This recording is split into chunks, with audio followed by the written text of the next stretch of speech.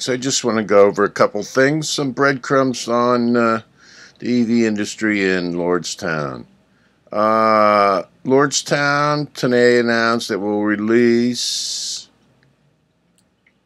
its third quarter financial results after market close on November 11th, 2021. The company will then host a conference call at 4:30 Eastern Time. Okay, so everybody knows November 11 and 4:30 Eastern Time. That is going to be the big Foxconn reveal on what the agreement is with Foxconn and the sale of the GM plant, the Lordstown plant, former GM Lordstown plant. So that's a date to remember. Now let's just move on here. These Foxconn EVs might be closer tied to Lordstown than Apple. What they're saying here is that, and by the way, I have a picture of this Model E sedan, which Foxconn is going to build. And what they're implying here is that they're going to make these cars at Lordstown, or some of these cars at Lordstown. So what my research has come up with is Foxconn intends to purchase here we go. It seems Foxconn intends to produce Lordstown Motors EV, but also another VV as well. And it is unclear whether this model will be the sedan concept as shown. Now, it could be the pair, the Fisker pair, or it could be this Model E from Foxconn, along with the Endurace that they're going to produce at the Lordstown, Ohio plant. I have seen two different views of this. One view said that this plant is going to be making 3 EVs when it's up and running. And by the way, this plant is totally capable of building 3 different ICE cars at the same time. So that is not a stretch for this plant to build 3 models at one time. This particular report says 2 models, and they're implying here that it's the Foxtron Model E, along with the Lordstown Motors Endurace that will be built at the plant. And it's not clear if the Foxconn concepts will lead to the new Apple car. My stand, I thought the Faraday Future was going to be the Apple car.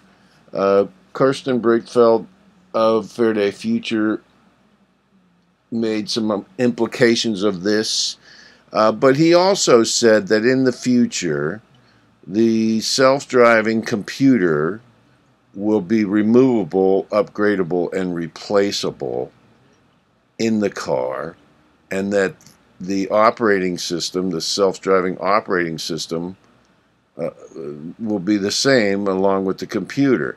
So he's implying that they're building the base with the sensors and everything that's needed for self-driving, and that there will be a plug-and-play self-driving component. And he implied a relationship with Apple, or maybe he didn't. You got to watch the interviews. But he's saying that, he's implying that that's going to be the model that's going to be followed, and that may be the Apple car.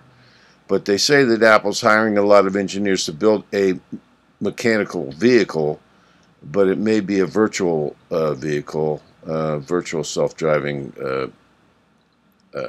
appliance they're building. Anyway, so it does appear as though Foxconn, I mean, there's all kind of, we're going to know on the conference call, but again, Foxconn is going to build more than 1 model at Lordstown. When that will ramp up to happen, we don't know. They want to work rapidly. We're going to find out on this conference call. Of course, you know, the assembly line now is based on these carts that move around independently. So, you know, programming in a second or third model is not a big deal. And again, Fisker is saying the pair. There's implications. The pair, their $35,000 model is going to be built there. They are a client of Foxconn as well. We're going to have to wait for the conference call. But I just thought that was an interesting blip there to come up with. Now, back in the day, before the internet and everything, one of the things marketing people used to do to find areas of growth is they would analyze utility data.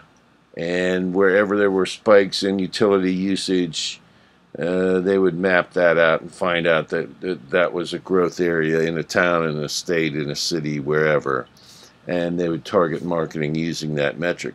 Anyway, just interesting here, Lordstown, and this is October 29th, so this is very recent, is undergoing a big improvement to their utility, the amount of electricity that is going to be going to the Lordstown complex. The work we're doing in Lordstown will help meet the future energy demands of the rapidly growing electric vehicle industry. And now, of course, we have the GM Ultium battery plant there, but we also have, here's the Ultium cells. So you can see we've got a $32 million investment here by this utility in this area. Ultium cells alone, $1,000 jobs to the area. So that's the GM battery plant. And also, in this same complex, I'm sure with this same electric supply is Lordstown Motors. And so this is a hint saying that now this Ultium cell plant has been being built and on the drawing board for quite a time. This is quite a long time. This is a recent article. You can imply from that the growing electric car industry, but you can imply from this that the Lordstown Motors plant is going to need, you know, they may be working on the plant right now, upgrading it for Foxconn. Schmidt may be, but in any case, the point is, this is a positive for that complex, the fact that they need more power. Okay, and they've actually increased the spending on that power supply. You know, they've invested $12 million over top to $20 million they already did, and this is just to supply a substation and a special line going into the Lordstown complex. And read into it what you may. Is it all for the Ultium power plant, or is it part of it for Lordstown? They're both probably going to share in this, but it's a positive in any event. I choose to see this as Lordstown Motors requiring part of this as well. I believe they may have already planned for the Ultium cells plant. Because this has been in the works for a year or two. I think the power supply was already there. I'm reading between the lines here that this is additional power that's going to be supplied to the complex, but that they're going to need at Lordstown Motors production line. So I think this is a very positive breadcrumb. And again, we're going to have to wait for the conference call on this, the earnings call. And I just wanted to, this is the Foxtron Model E sedan. I believe Pininfarina designed this body. I think it's a pretty attractive car. I think Tesla better look out. And let's see if we can get a picture of the interior. How about that interior? Isn't that nice? So, this is one of Foxtron. This is going to be their first offering, I believe. And there's some scuttlebutt that this is going to be built at Lordstown. Now, Cadillac did use, to build the Elante, they had Pininfarina actually build the unibody, the body of the car, and the interior well, the body of the car in Italy, and then they would ship the entire body and assemble the car at plants in America. I don't know if Foxtron is going to be building this body or if they're going to be using the same concept here, but Pininfarina has designed this car. I think it's a great looking car. It actually looks a little different from all the other EVs. But again, here's the interior, and there's a shot of a screen in the back seat. So there's some pretty interesting things going on here with this car. And this, again, may be built at Lordstown. Or it may not. We don't know. We're going to find out what the earnings call is going to bring. I think there's some pretty good pictures here. That's a pretty great picture of the Foxtron Model E. And again, this may be built at the Lordstown plant alongside the Endurace. Not a problem. 3 models could easily be built at that plant. And it's just interesting to look at these new car models. Perhaps this is the best picture.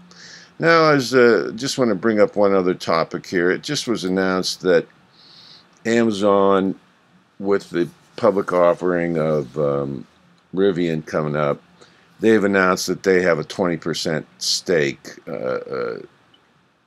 Amazon has a 20%, approximately 20% ownership interest, and a carrying value of $3.8 billion. Okay, and this is in Rivian. So Rivian is swimming in cash. By the way, one of the things that just happened at Rivian was they had a fire at their manufacturing facility in their battery facility inside that plant where they're assembling batteries. And I do believe Rivian uses a pouch battery, and I do believe the Ford Lightning is going to use a pouch battery as well. And Elon Musk has said that these are not reliable. Well, he prefers obviously the cell, the solid cell, aluminum or whatever battery-looking cell versus the pouch. And by the way, the bolts that all burn down in the driveways, the GM cars, they had pouch batteries too. But we're not talking about that. We're talking about Amazon owning a 20% stake in Rivian. Now, when you think about this, it's inside baseball. They're going to build their vans for them. They're going to, you know, they've ordered 100,000 vans for them. Why shouldn't they own part of the company? You know, it's like taking money out of one pocket and putting it in another pocket. But I think that what Amazon really is doing here, and this is what they did with the Amazon Web Services, they caught on to this before anyone else. And I think this is important, something we should all look at with the earnings call for the Endurance for Lordstown Motors, and that is carbon credits. I think that's why Amazon bought a 20% stake in Rivian, and I think that everybody's overlooking these carbon credits. You know, this article is rather lengthy, and by the way, this is something we should note with the Lordstown call. Where are the carbon credits going? We already know that GM has a deal to buy a certain percentage of the carbon credits at a certain discount. but the point I'm trying to make here, besides that, is what we need to know. You know, I think Lordstown is going to maintain, because they're hiring someone to build the car, but it's still their car and they're paying for it, so they're going to keep the carbon credits. I'm pretty sure. We'll hear from the deal from the conference call. But the point is, with these carbon credits, you know, companies are seeking to offset greenhouse gas with carbon credits, and they have U.S. Steel here. But the big thing with this is that a carbon credit is, you know, Elon Musk has been using these to run Tesla for years, and they make up a large part of the income at Tesla. But it's a credit for 1 ton of carbon. When you produce an EV, you produce a carbon credit or a percentage of a carbon credit, whatever it may be, and then that can be sold to another party. And that party can use that carbon credit to offset their lack of production of an EV. So, for example, when Fiat was not producing any electric vehicles, they were buying carbon credits from Tesla to offset that. And there's other American manufacturers that have been doing the same. The point I'm trying to make here is the compliance market for carbon. These credits are going to be traded to meet compliance regulations, EPA regulations. This market is going to boom. Okay. The voluntary market on track to reach $66.7 billion at the end of 21. Okay. Carbon compliance market project carbon prices to increase 88%. Okay, by 2030. So the point is, with the Paris Climate Accords, the thing is, right now the U.S. has got like an internal market, and this is still in the cradle in the United States. With the Paris Agreement, they're talking about a worldwide, this is highly unregulated at the moment. It's not regulated in the United States, I don't think, by anyone. But the point is, they're talking about putting in a worldwide cap and trade carbon credit market. And this is going to turn these carbon credits into a big commodity. And I think this is one of the hidden values of Lordstown as well, because they're going to be producing these carbon credits with each unit they build. And as you saw from that statistic, they're expecting it to go up 88% by 2030. I think that's low. I think once the Paris Accords unify an international market for cap and trade means every company has a cap on how much carbon they can put out, and if they meet that and they have leftover credits, they can trade those credits. But anyway, I think how fighting climate change became a billion-dollar industry. I think this is the main reason that Amazon has got a 20% stake in Rivian. They want to be in on this credit. This might be bigger than anything coming up. Okay, depending on how the Paris Accords work out and what rules and how the U.S. formulates. This is all like cryptocurrency right now. But anyway, I just thought that was interesting, and I do believe that much like Amazon jumped the gun with Amazon Web Services over everyone else, I think they've recognized this carbon market. Anyway, I thought that was an interesting takeaway, and the idea that Lordstown is going to be a producer of these carbon credits, that may be something that people are overlooking, and something we need to pay attention to in the conference call. Anyway, guys, that's it. Again, the conference call is November 11th, 2021, after the market closes, 4:30 Eastern Time. Okay, this is Mxux. Thanks, guys, and moving on to the next video.